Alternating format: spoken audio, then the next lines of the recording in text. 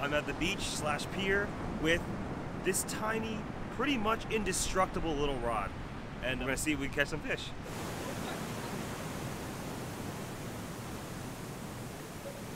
What was it?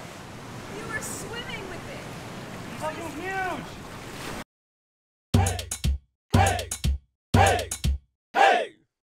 Okay, so this is a dock demon right here. We're gonna be using this tiny little itty bitty little rod, but here's the thing with this rod. It's nearly indestructible. I've had a long history with the dock demon. I've done a lot of very strange tests with it.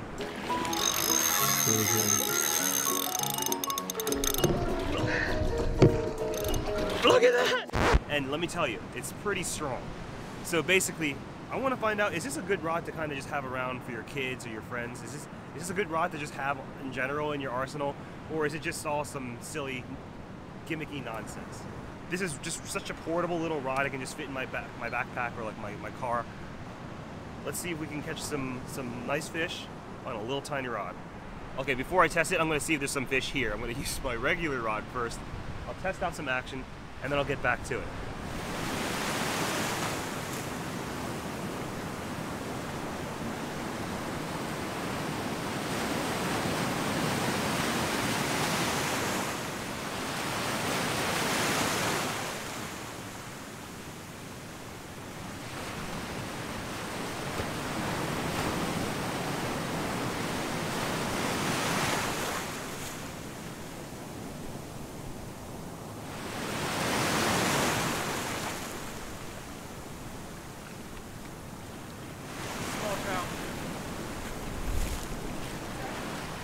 Trout.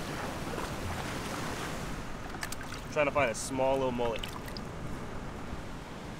So now I tied this into a circle hook so that if anything runs, all I had to do is reel it. Since I don't have that distance, I don't have that length, I'm just gonna start reeling really fast.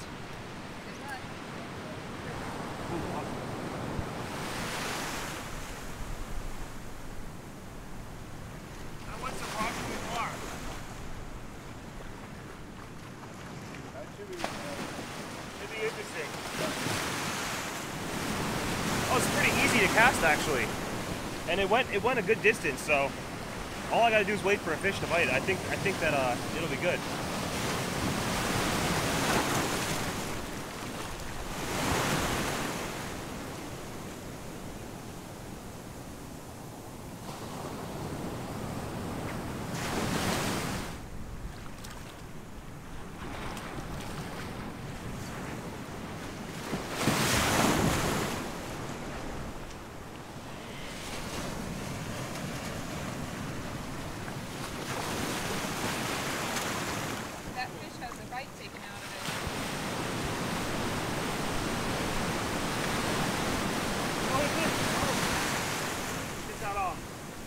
I was on for a second. What happened? Oh no, I am on.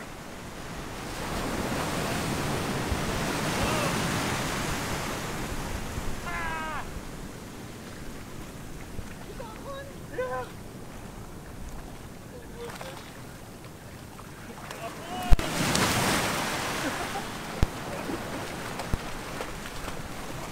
Look at that.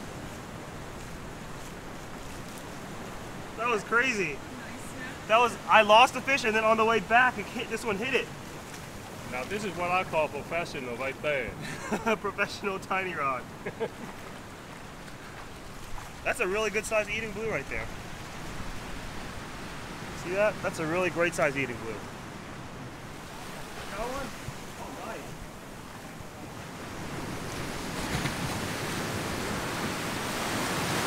When someone's on a fish, you gotta wait your turn. Don't go and cast over top of anyone's line. You have to kind of watch what's going on and choose when to actually fish. That's the kind of the key of fishing in crowds. Oh, nice. Look at that trout. See, now I might have an opportunity to go in now that his line is out.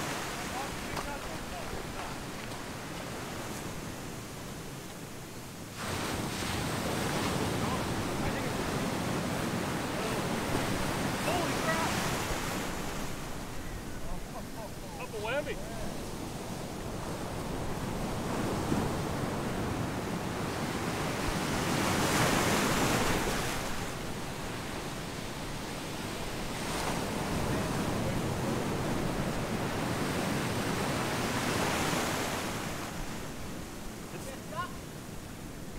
think so.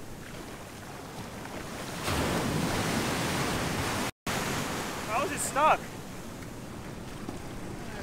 Did you see that take it away? I think it just took me right into under the pier and snapped me off.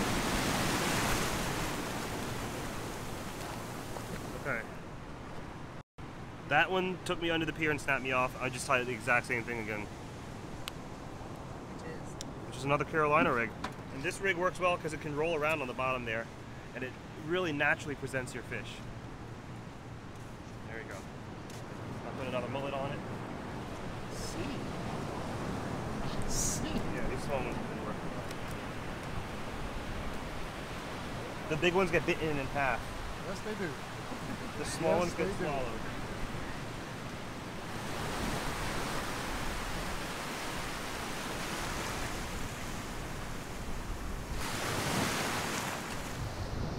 Yeah, it was huge. It was peeling my drag.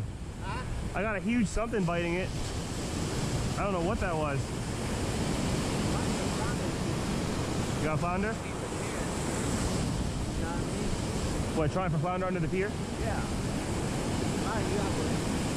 So nothing was biting on the side of the pier, so we're gonna try under the pier now. Like literally under the pier. Because I see fish busting around there.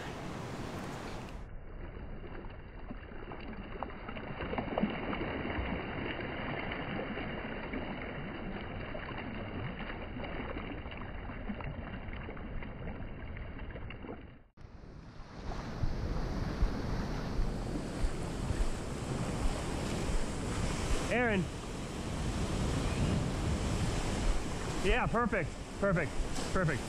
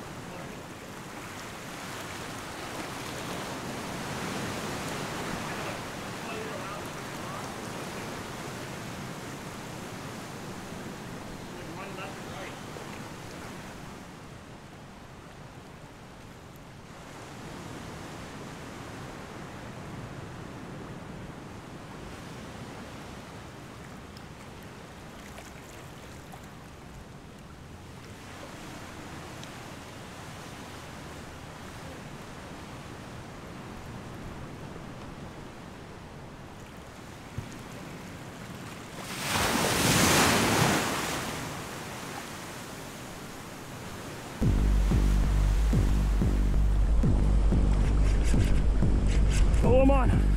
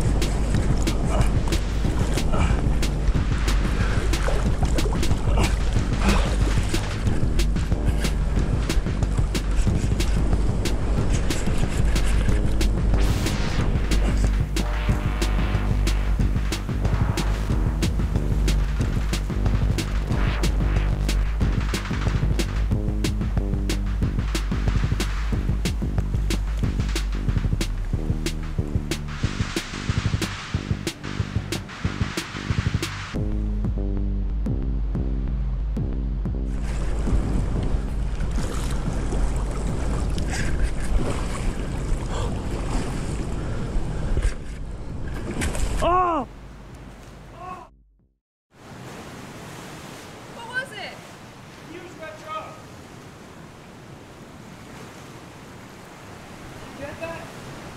You were swimming with it. Did you see the fish? No. Did you? Fucking huge! It was a red drum this big. I had it right next to it.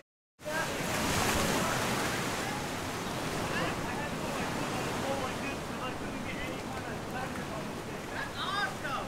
And it's got that's awesome!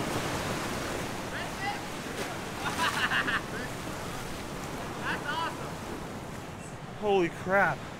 I was like did you see that? I was like in the water. That thing was humongous. This thing was not strong enough to like, it just didn't have enough power to like tire it out. Okay. It was like pulling me in the water. I had to put my foot on the pillar like that so that it wouldn't pull me anymore because in front of me was really deep. Oh my God. I gotta try again. Swimming. Well, talk you? No. Talk you?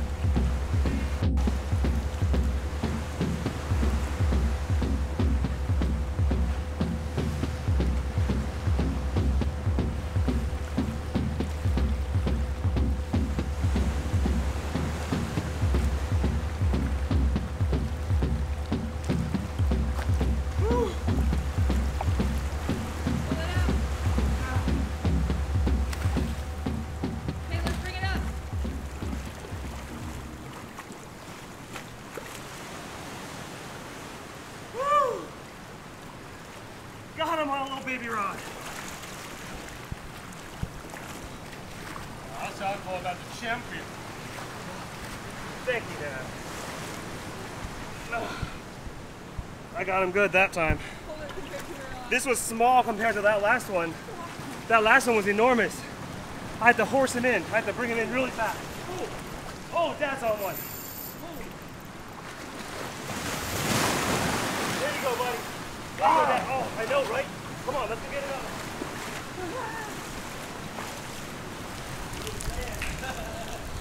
That's awesome.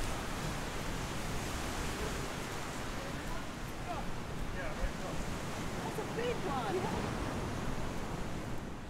Oh, that was nutso. It was nutso. That was nutso.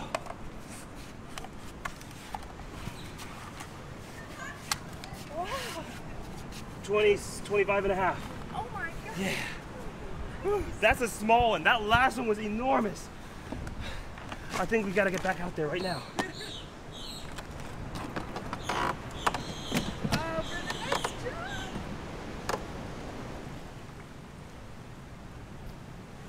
How do you feel about the little rod? Huh? How do you feel about this little rod? I like it in that like it's so easy to use.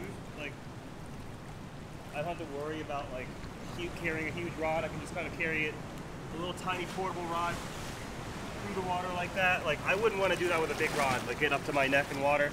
But like it was fun fighting it neck deep into water, but I wasn't doing that just for fun. Like in order for me to bring the fish in, because the fish is gonna try and move left and right, those pillars are gonna snap my line. So I have to move to the left so it doesn't snap. To the right, so it doesn't snap. And sometimes I have to move it forward like this so that my line doesn't snap. So once you hook the fish, that's not even the hard part. Hooking the fish is the easy part. Bringing it in and fighting it and bringing it in tactfully, that's the hard part. I missed that first really big one, but that second one, I really had to like move left, right, and then bring it in. That was awesome. Well, are you Well, going to keep fishing with this, or are you going to switch? I don't know, I might switch because honestly this is kind of difficult. It's a little inconvenient, but I don't know, it honestly feels fun because I've been catching some nice fish on this little rod. It shows that you don't really need a really big fancy rod. You can do it with anything. It's really just a matter of like, what do you prefer to use, you know? All right, I'm gonna go back to my original spot, see if there's anything back on the side of the beach again. I just lucked out landing on the small rod because that was a smaller fish. That big one, oh, actually, I did land that big one almost. I brought it past the pillars. I just need to remember to keep walking back. Once I get it past those pillars, just keep walking back. I gotta retie this rig. You see this? That's gonna make me lose my fish. See how it's frayed like this? I need to retie that. This time the time went a little heavier, honestly. I'm gonna go 50 pound. Because why not? Why not? You have the T knot and now it's the why not. Okay, so I've also got my bait box here. This, I hold my fresh baits, my salted baits. Right now I've got all my salted baits in here. I don't have any fresh, but I can use some clam. There's also some shrimp, some squid, lots of stuff you can add on to your hook. But this is a great box to just have around. All right, let's go. There's some fish. Let's go. Oh, snap!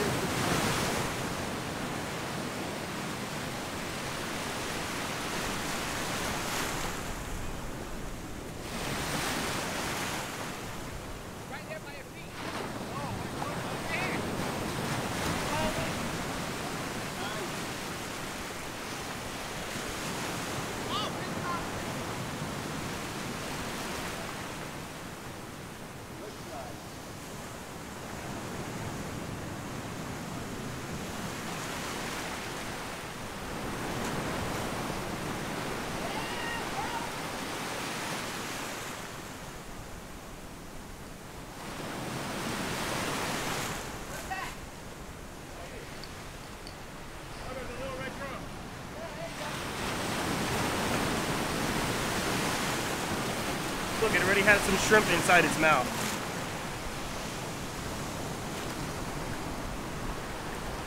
Okay, so I switched over to a normal sized rod now. First cast, got a fish. It's actually a lot easier to hook up on the fish using a longer rod.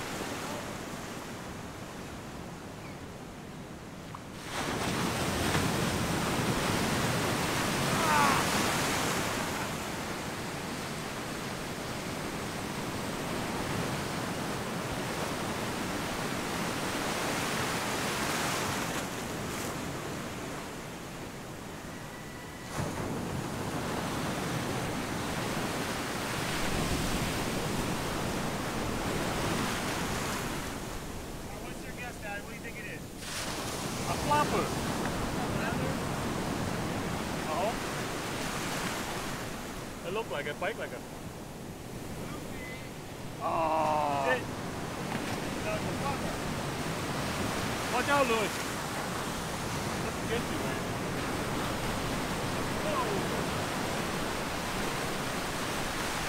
Whoa. It spit a mullet out. So a small rod like this has been a lot of fun, but honestly, it's really good if you just want to throw it in your backpack or like throw it in your truck. You have kids, you just want to go quickly fishing, you want to be like lightweight. It's really good for that, but it doesn't have the power of like a long, actual big rod. Like something like this, an 8-foot rod, medium heavy, is more ideal because you have fighting power. It actually allows you to tire the fish out. This is, you know, since it's so flimsy, it's harder for the fish to tire out. It's harder for you to control any kind of fish. And ultimately, the big rod is better for if you're trying to seriously get some fish. This is better if you want to get out and get on fish right away. You know, it's just so easy and convenient. I can fit this in my back pocket. Can't break it. And it's like indestructible too. So like that's also another really great perk about it. I'm gonna get back out there, see what I can catch. Casting is kind of difficult too. Casting is difficult too because you don't have that length of it. Like catapulting it out. You have to use your arm as the length to cast it.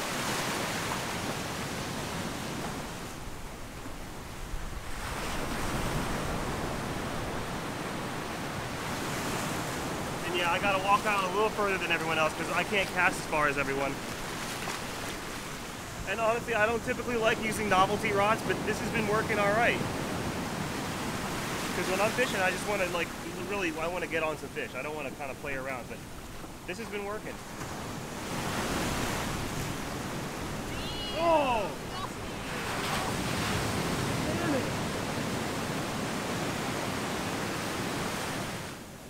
It was a flounder.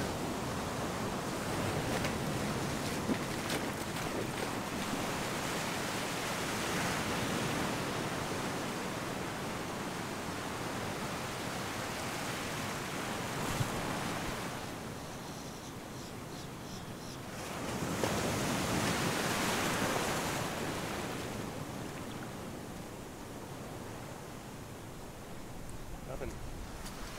Every time you say that, you get a bite. Wow.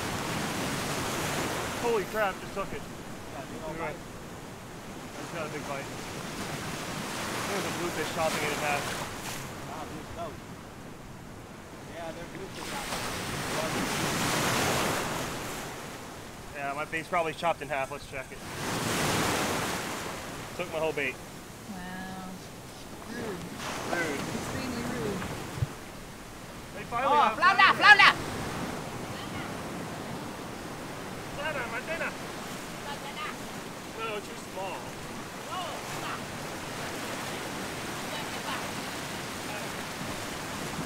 Look, I have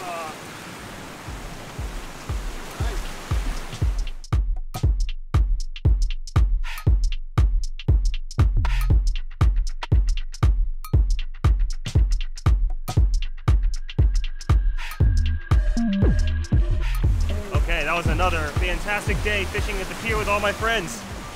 Everyone got on some fish, including us. We got on some, I got on a nice red drum that was really fun to bring in on that little tiny rod. But ultimately, I think that for me personally, I like using big rod better because I would have landed those other bigger fish. I would have gotten more opportunities to land more fish. But this little tiny thing worked just fine. It requires a little more skill to be able to bring in a bigger fish, but honestly, I think it would be great for kids, great for you to put in the back of your truck. Just an all in all really fun little rod to have around. I really hope you guys enjoy this episode, and if you like this video, if you like our show, I encourage you guys to hit the subscribe button and hit that little notification bell on the side, and that will alert you every time we put out a new video. Also, if you want to hear about our newest products or our newest news, we've got an email newsletter that you can join. It's going to be in the link in the description below, and we'll email you every time we do giveaways, every time we've got a new product, anytime we've got like some news to tell you guys.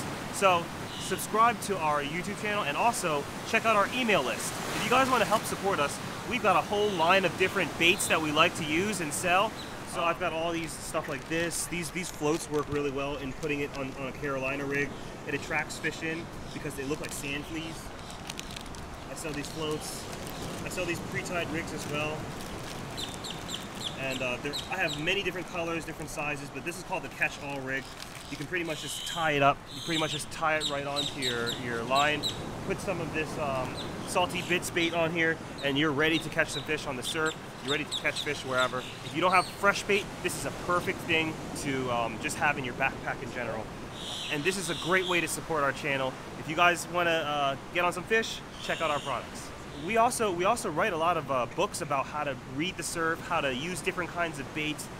And if you want to learn a little bit more, I encourage you to check out our website, HeySkipperFishing.com, with a ton of different books on there. I want to say thank you to everyone out there giving us love, giving us support. We cannot do it without you guys. Thank you so much from the bottom of my heart. I'll see you guys next week.